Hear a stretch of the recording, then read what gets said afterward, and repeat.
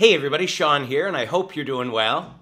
Just wanted to do a quick video today showing some of the strange stuff that's going on. As the headline reads, scientists create a human embryo model without sperm or egg. That's some wacky science, folks. Using stem cells, a team of scientists at the Weizmann Institute have successfully created an embryo model that closely resembles a 14-day-old human embryo, and all without sperm, eggs, or a womb.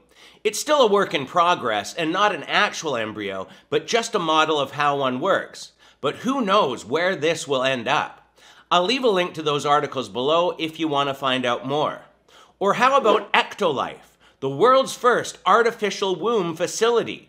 They allow an infertile couple to conceive a baby and become the true biological parents of their own offspring.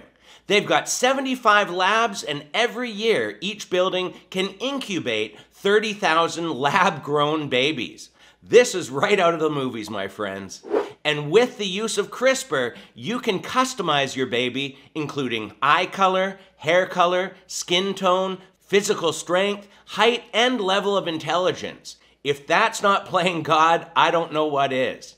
And with all that's going on with artificial intelligence these days, I'm sure it's only a matter of time before we see these two areas being connected. So, just a quick one today, but wanted to let you all know the crazy world we're living in as we get closer to Christ's return. So until next time, take care and God bless.